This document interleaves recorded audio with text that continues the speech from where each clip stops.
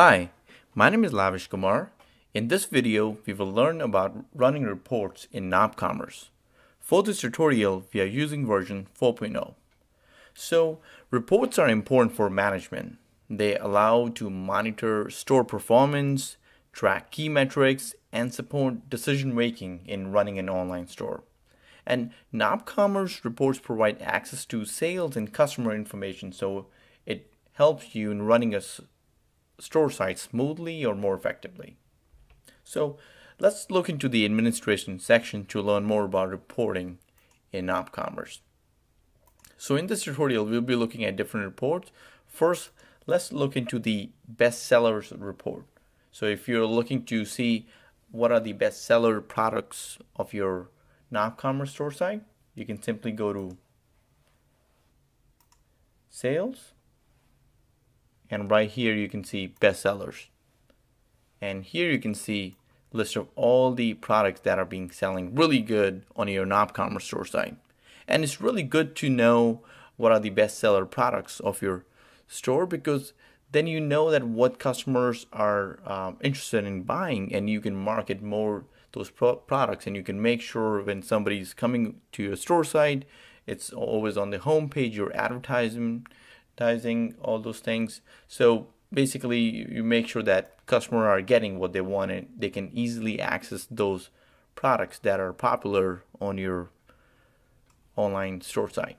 So here is an example. You can filter based on start date, end date, and you can look into like order status. You can filter.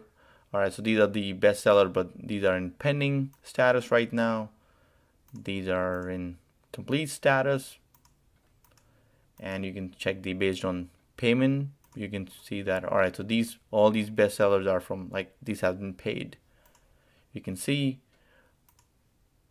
these bestseller products are basically, these are in payment status pending. So you can filter out different things. You can see what are the billing countries, manufacturers, categories of these, and different vendors. You can see, all right, so you can see like, all right, so I'm getting some products. If you have more vendors, that you can see that how many bestsellers are from vendor A versus vendor B, etc. So there are different options. Another report we need to look into is products never purchased. So this is also a very important report that every store owner should always keep an eye on, because it's important to know that all the products that you are listing on your store site, what products are not being sold quite often, or what people are not looking into. This gives you an insight of some product that would never been purchased. This way you know that what to market. You can conduct some surveys and ask customers, all right, so why they don't like this product or what they will like. You can maybe advertise these products on social media site, or make sure you write a blog or anything. You can market these products through different channels to make sure these products get proper exposure on your nopCommerce site. So here you can see different categories, manufacturers, vendors, start date, end date. You can run the report, and you can see all these products were never been purchased before. All right, so another report that we'll be looking into is country report. So if I go into sales and country, and here you can see that which country is getting you more sales. So I'm looking at United Kingdom. I got 2 orders from UK, and I got that total is more than $2,000. And I got 2 orders for United States, almost $2,000, a little less than $2,000. Canada, I got 1. So you can see different orders, or see what country is bringing you more sales traffic. Basically, that's what you can look for. And it's really important to know all these details about your store sites, to make sure that you advertise for the customers living in these specific countries, so you can increase your sales even more. So another report that we'll be looking after this is customer report. For customer report, you have to go in customers and right here, customer reports. And customer report gives you a store owner general information about registered customers and their orders. So you can see here, I have customers by order total. Basically, I can filter out by start date, end date, same thing, order status, payment, shipping. These filters makes it really easy to filter out different results if you have like thousands of customers on your nopCommerce site.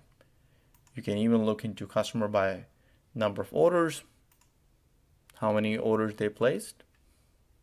And you can see registered customers in last 7 days. I have 0 in this case. 14 days, last month to last year. It's really good to know that how many registrations you're getting on your customer. So you can see that if your store site need more marketing or advertisement. So it's really important to look into these reports periodically. So after this report, we'll be looking into another new report that nopCommerce offers out of the box. It's called low stock report. For low stock report, you need to go into catalog and low stock report. So the low stock report contains a list of products that are currently under stock.